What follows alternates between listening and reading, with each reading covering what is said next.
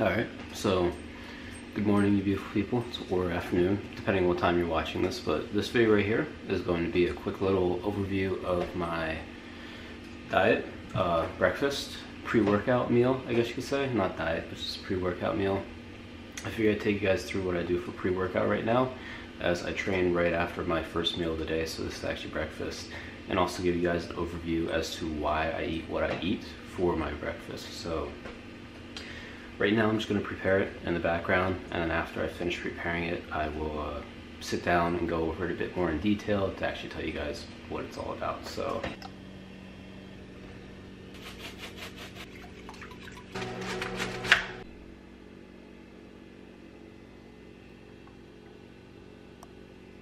alright, well, it's kind of bright, but the breakfast has been completed. I am going to show it to you real quick, and I'm going to give you guys a quick overview as to why we have in here what we have in here. And I have it on my phone as well, so I can just kind of like read it off here and then throw it up there on the screen for you guys as well. But we have 300 milliliter egg whites and then 2 whole eggs. The egg whites are just for the protein content. There's not really too much nutritious value coming from those. However, the whole eggs, we are getting a lot of nutrition from the whole eggs, and we're getting the fats from the whole eggs as well, which will come into play later once I get a bit deeper into why I have here what I have. Then I have 150 grams of bananas. The bananas, I mainly have these for the potassium. Now there are 3 main things that you need for muscle contraction and nerve function, things along those lines. 3 minerals, I believe they are. I believe so, yeah. Potassium, sodium, and calcium. Now the bananas, they're giving me the potassium I need for right away in the morning, since I'm getting up and training right after this meal.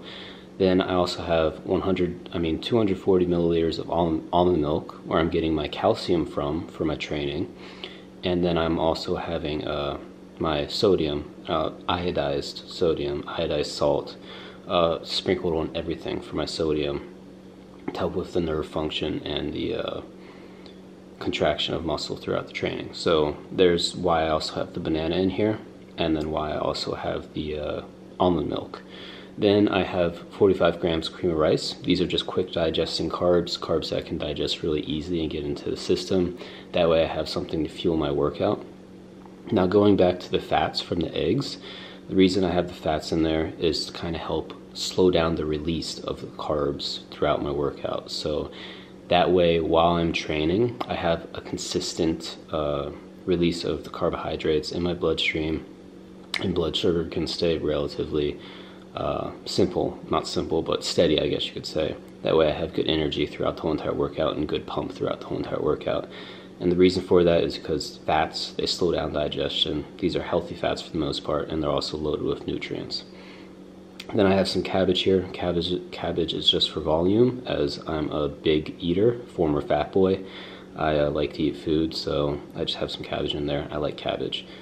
Cabbage also has fiber in it as well, and a lot of other nutrients. It's pretty nutrient dense, leafy vegetable, so it's good in that sense as well. Then, last but not least, we have cinnamon. Now this is not your typical store-bought cinnamon. This is actual cinnamon. The reason I have this in here, I have about, I think it's half a teaspoon, so about 4 grams of the cinnamon in here is for blood sugar regulation. Now the reason one would worry about blood sugar is just because it's a good indication of how well your body is utilizing nutrients. So cinnamon, it helps with helps your body utilize nutrients a bit better and keep blood sugar levels, blood glucose levels a bit lower, so it does. So you'll be using these carbs, pushing these carbs into the muscle, using them a lot better than you would if you had a higher blood glucose level. Then I also have some Psyllium Husk in here, 1 serving Psyllium Husk. That's just a fiber supplement that helps with stool movements, helps with keeping you full, and things along those lines. So main takeaways from my breakfast, or my pre-workout meal, is 1, get your minerals in. So I believe they're minerals at least. Your sodium, calcium, potassium. A lot of people are deficient in calcium and potassium, and these are main drivers in helping with contraction and recovery especially, and nerve function as well. So you want to have these in before your training. Then also stay hydrated. Sodium will help hold on to that water, so it will so you're hydrated for your workout, especially if you're training right after this first meal. Then we also have our quick digesting carbs, so make sure you have quick digesting carbs, make sure you have some sort of protein, and then some sort of healthy fat to kind of help slow down the release of those carbs throughout your workout. And yeah, the cinnamon, that's optional. You don't need that. Same with the fiber. It's just something I add in for health. And then I also do sprinkle on like some stevia on top of the banana and the cream of rice as well, just for flavor. But aside from that,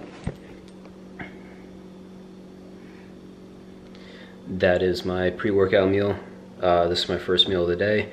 If you are someone that trains after a couple meals, you probably don't need all of this stuff in one meal.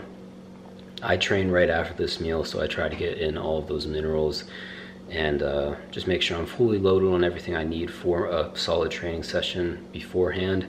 So that's why I have it all right here. Say for your first meal, if you have 2 meals before your training, your first meal you have like some almond milk and you know, cereal with banana, and there you go, you have your calcium and potassium in already. So your pre-workout meal could literally just be like cream of rice with a little bit of egg whites, some sort of protein, and maybe a little bit of fats if you split it up that way. But I only have 1 meal before training, so I kind of get everything in this 1 meal. Thing that I do want to say is that these are foods that you don't have to have these foods specifically, but I would say aim for foods that have those nutrients and those few things that I mentioned. So these foods right here are foods that I like, which is why I have them, and then they're also foods that digest easy for me, which is why I have them. So these foods right here, they're not like the best food. There is no such thing as like the best food.